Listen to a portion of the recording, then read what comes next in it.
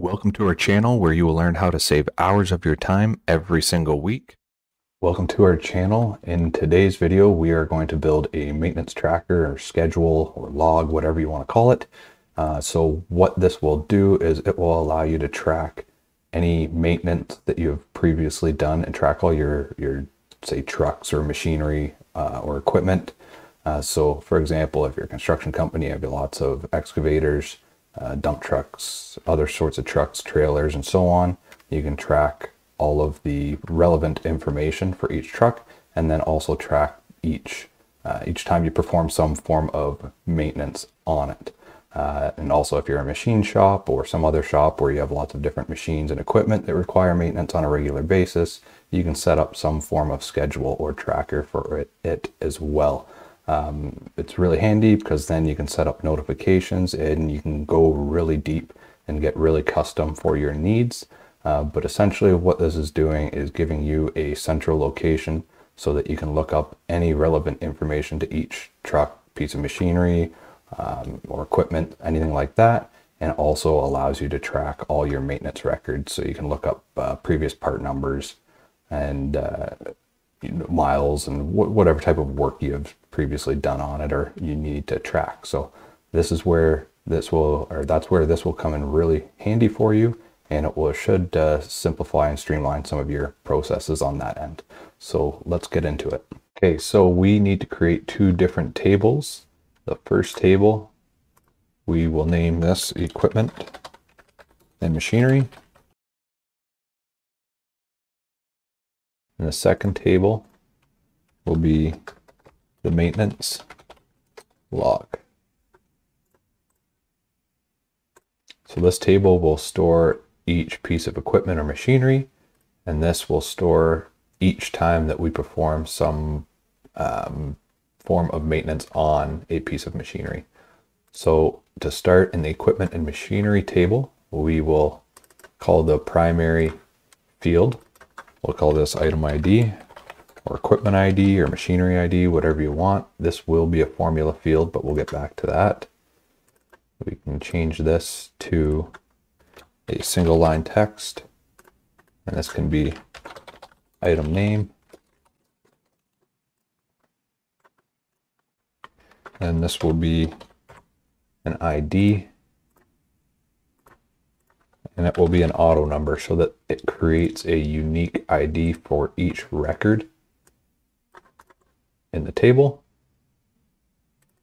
This one we will call maintenance records, and it will be a linked record and it will link to the maintenance log, but we will get to that. I'll leave it as a single line text for now.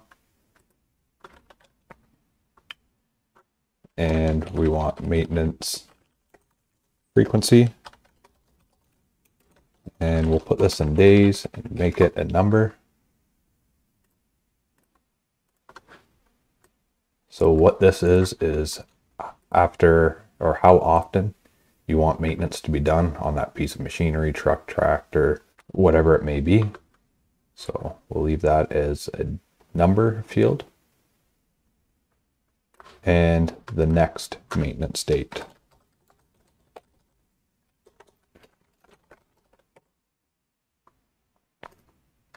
And this will be a formula as well.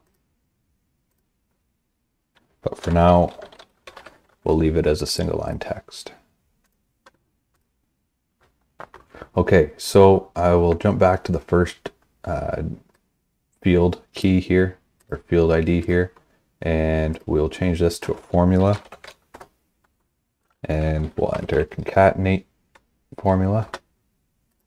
And we'll bring in the item name. So the item name here. And we'll separate it with a hyphen and bring in the ID. So we'll call this truck, excavator, and trailer. So it will give a unique ID to each item here. Obviously you can add more information, whatever you want. If there's VIN numbers, part numbers that you know offhand, whatever, you can add more fields here to give more specific information to each item or each record. This is just a brief overview of how you could set something up to get your maintenance tracker schedule going. So from here, we will change this one to a linked record, and we will link it to the maintenance log. And we can have multiple logs per item. So we will leave that checked to allow linking to multiple records. And we will skip this for now. We will need to create lookup fields as well based off of this record, but we will get to that. So if we go across now to maintenance log, we can delete each of these first 3 fields that we don't need.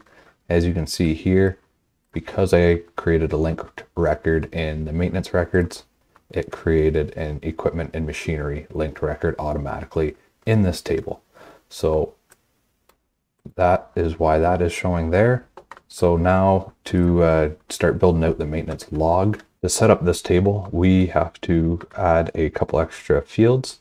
So on this one, we'll call this our maintenance ID, and it will be a formula field, but we'll set it up as a single line text for now.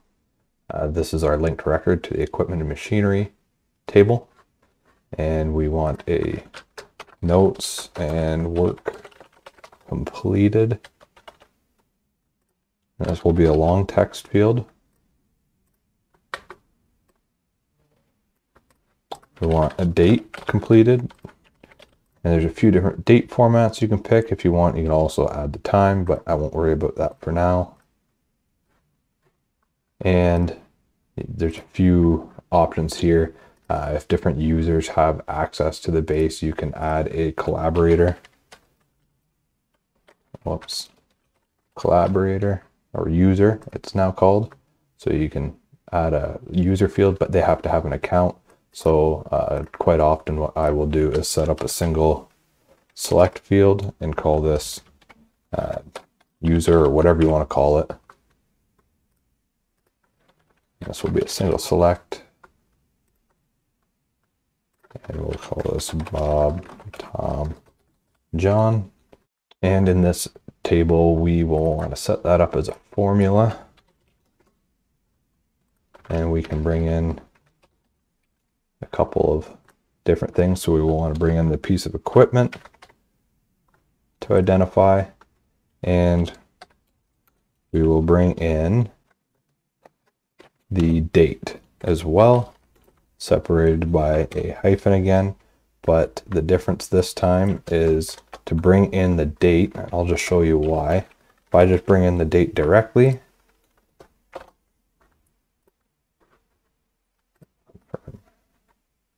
and I select, say I did some maintenance on this truck on today, it'll put it in a pretty ugly format that's not that legible. So to format the date, what we can do is wrap the date inside of a date time format field. So then inside of the brackets, we'll call it date time, and then bring in the date field. And then from there, we have to bring in the format that you want to use. So if you wanted to go with your year, month, and day, you would type it in like that between quotes and close it off and click save. And it will bring in your date that you completed or you log the maintenance. And over here you say Bob completed it and oil change. So that's how you would set up the two tables. The other thing in the equipment and machinery table, you can see here now it's bringing in the truck record, maintenance record or log. So from here, if you click on it, you can see exactly the work that was completed. Otherwise, the other thing we want to do is click this drop down here. We'll add a lookup field, and there's a couple things we do want to bring in. So we want to bring in the date. Oh, my mistake here. it's not a lookup field. We want to, so right click, insert, and we want to bring in a last maintenance date, and it will be a roll up.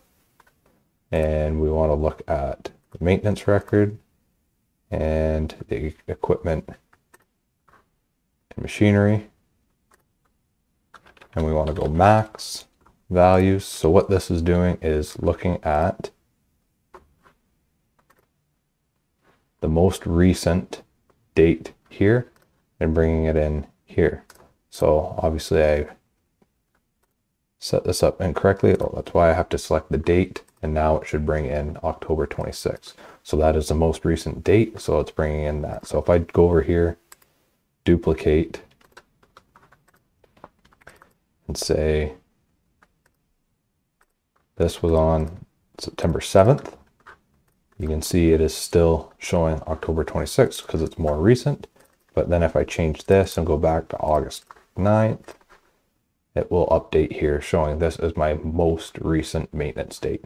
So for example, if you had a every 30 days or 60 days, whatever it may be, that you wanted that truck to be have some sort of inspection or review done on it, you'd enter 60 days here,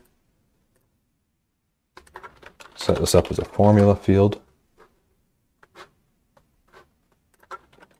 and you can look at it as if last maintenance date, if last maintenance date exists, then look at the last maintenance date and look at the maintenance frequency and add them together in days, and it will show you here